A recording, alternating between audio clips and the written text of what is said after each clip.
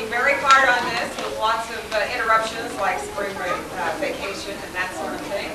But the students are looking forward to performing for you tonight. It's a short program, so although it's warm in here, I think we'll be able to manage without too much problem. And I think probably before we start, we better take time to have all the students who've spotted their parents to wave, and the parents wave back. On the stage, you will see a medieval village wall, because our story takes place in the Middle Ages, and that was back at the time when villages had to be walled in because they needed protection from the outside elements and warriors and so forth that were a threat to them. So we hope you enjoy our version of Stone City. It was early morning, and along the road at the quiet French countryside trudged 3 soldiers. They were on their way home from the war and were very weary and hungry.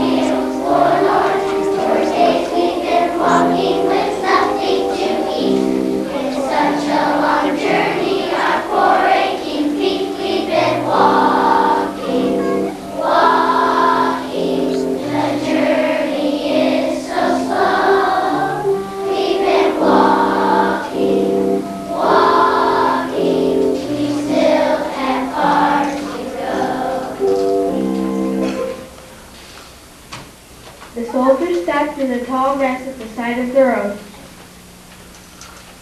I'm so tired. I just have to rest a while. Me too. I feel like we've been walking forever. And I'm so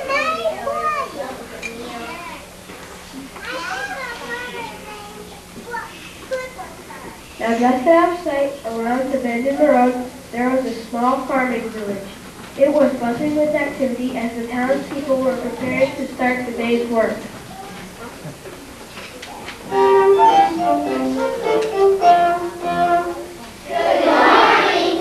morning, and how are you today? Good morning, it's such a lovely day. Good morning, and how are you today? Good morning, it's such a lovely day.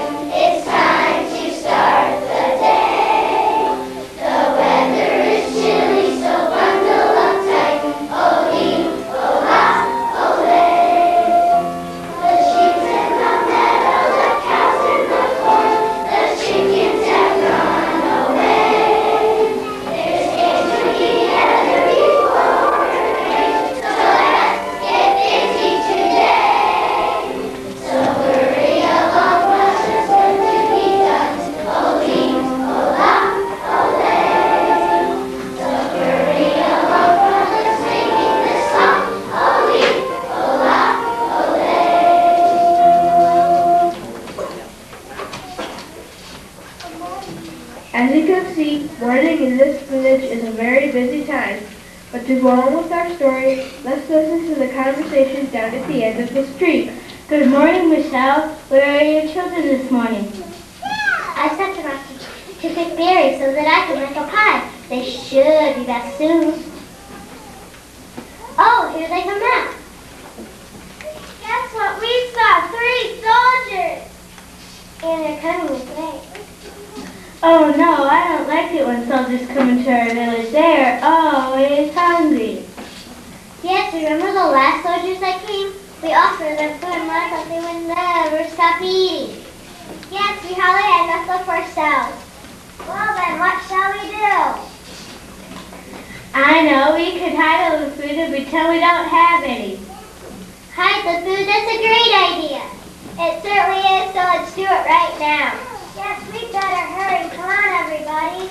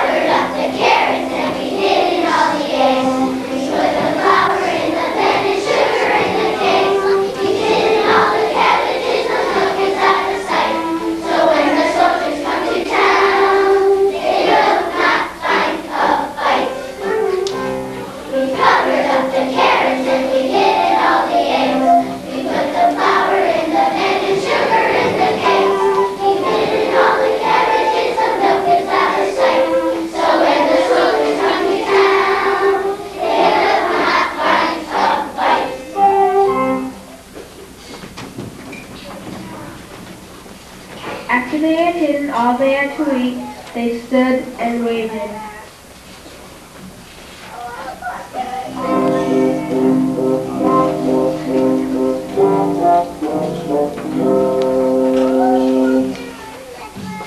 Meanwhile, the soldiers continued wearily on their journey.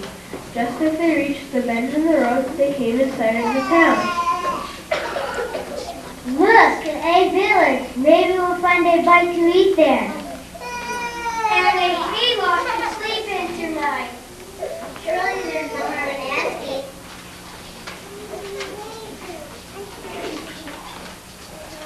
So the soldiers walked into town. They approached the townspeople in the street, hoping someone would give them something to eat.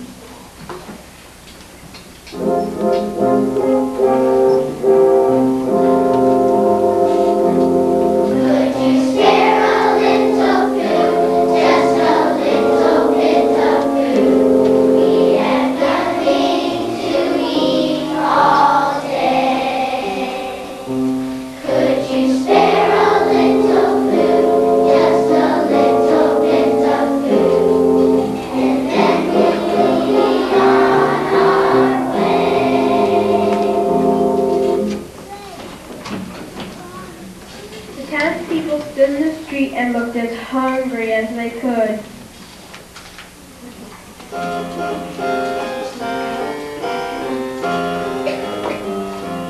No, there isn't any food, not a single bit of food. We have given it all away. Not a single bite to eat, no potatoes or cornmeal. Or barley, or peas, or anything. We haven't any food today. Now wasn't that sad? No one had any food. The villagers stood in the street and sighed.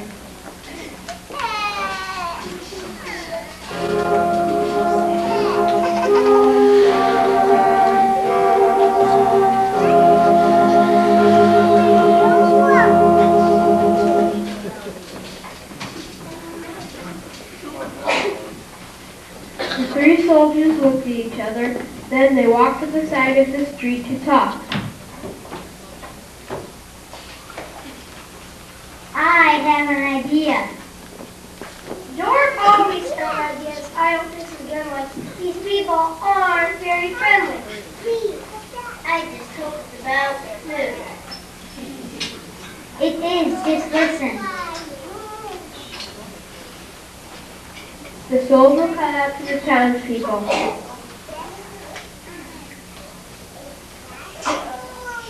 Good people, we are 3 army soldiers in a strange land. We have brought you food and you have none. Well, we shall have to make soup from stones. Soup from a stone? Fancy that. Stone soup, I never heard of that before. Stone soup? It doesn't sound very good to me. I'm sure it doesn't taste very good. How do you make stone soup? Just listen and we'll tell you. Now everyone became very interested and they all wanted to help. First we need a great big cooking pot. Go get one.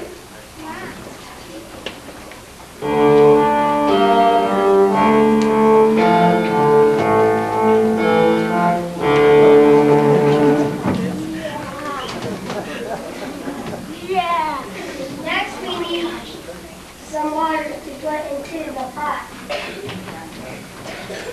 We can help bring water.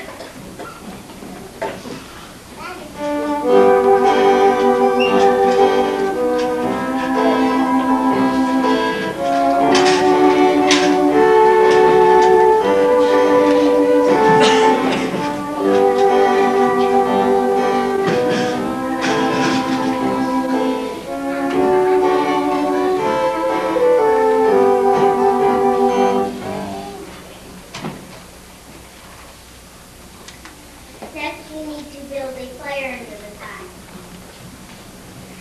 Oh, we know how to do that.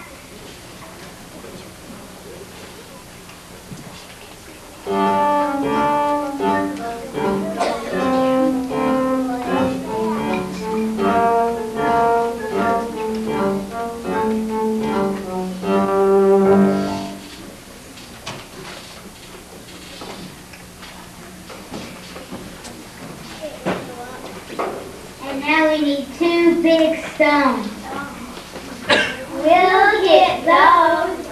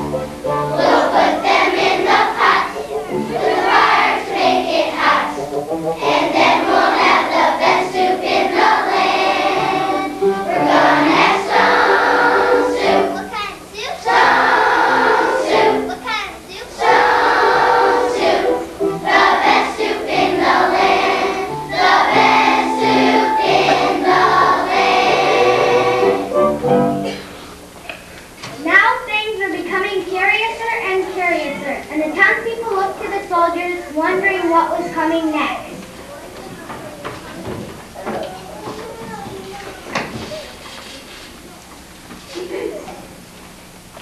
Now we will wait for the stones to cook into soup.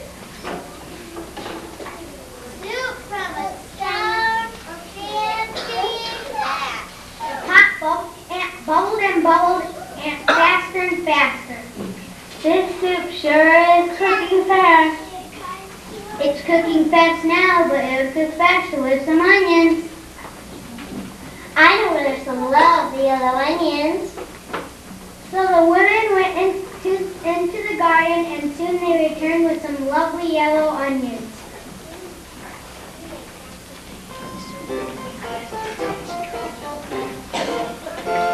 We have some yellow onions, some lovely yellow onions. We have some yellow onions to put into the pot with the 2 big stones.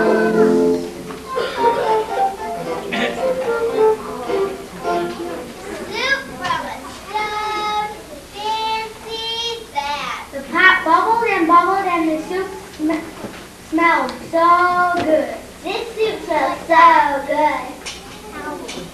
It smells good now, but it would smell better with some carrots.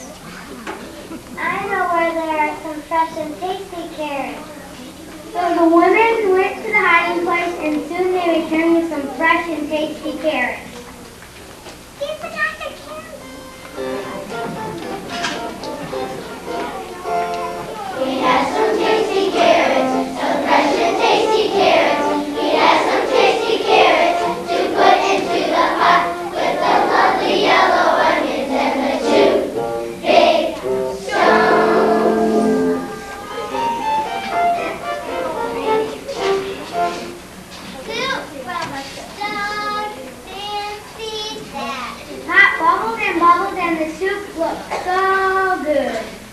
soup looks so good.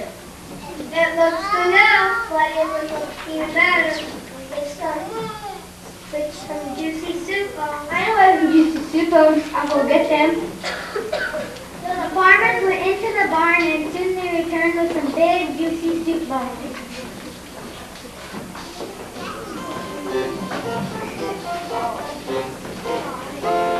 We have some juicy soup bones, some very juicy soup bones. We have some juicy soup bones to put into the pot with the fresh and tasty carrots and the lovely yellow onions and the two big stones.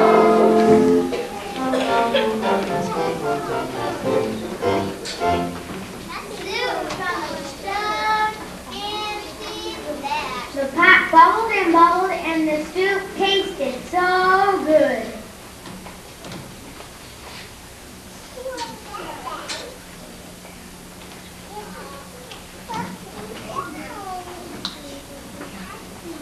This soup tastes so good. It tastes good now, but it would taste better with a bit of pepper and salt. We know where to find salt and pepper. So the children ran into the house and soon they returned with some salt and pepper.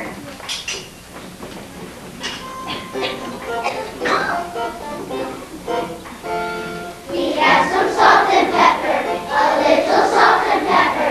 We have some salt and pepper to put into the pot with the very juicy soup bones and the fresh and tasty carrots and the lovely yellow onions and the two big stones.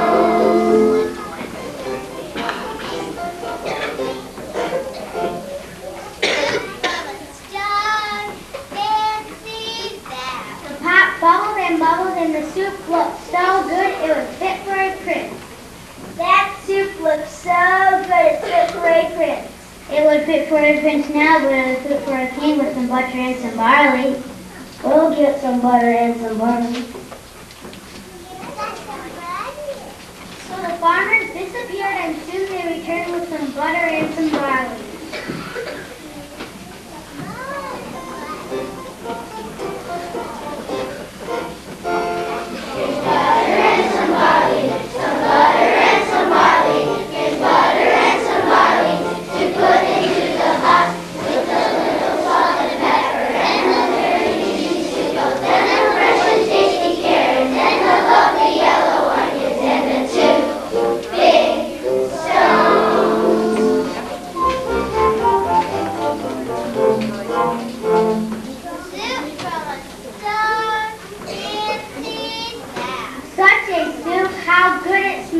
Truly fit for a king.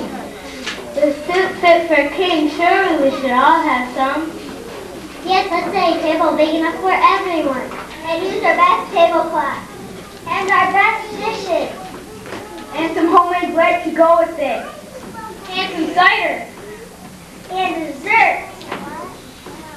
I like chocolate cake myself. It sounds like we'll have a feast and a party.